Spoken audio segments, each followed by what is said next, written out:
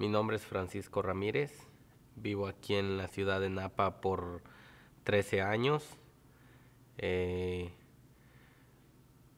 Mi oficio es ser carpintero y creo que es muy importante que apoyar esta propuesta de construir viviendas para las personas que, como yo, no tienen el, ¿cómo se puede decir? Las oportunidades como los demás y realmente necesitamos más áreas donde vivir para que todos los que viven lejos pues podamos tener una mejor área donde vivir, porque pues ahora yo más de una vez he considerado pues salir de la ciudad de Napa por motivos de que es muy caro aquí, entonces siempre uno busca la manera de sobrevivir.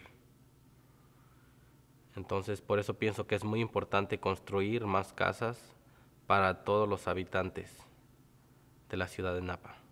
Es importante que Napa Pipe sea una área para todos, que por primera vez alguien piense en la comunidad y haga algo por la comunidad. Muchas veces pues no nos sentimos con el apoyo de todos, sino más que nada del Napa Pipe Project. I think is one of the things we want in Napa because we really need it.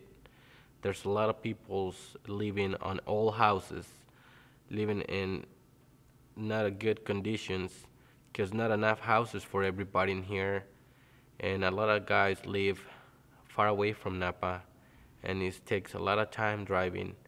I was thinking about before to go somewhere else or move somewhere else because I can't afford to live in Napa. It's kind of a little bit expensive, and I thinking about to go like Fairfield or somewhere else, but I can't do it because thinking about traffic is consuming time. Driving like a hour to, or 2 hour and a half a day, it would be make like 3 hours a day, so it's a lot of time, and gas too, so gas is not cheap anymore.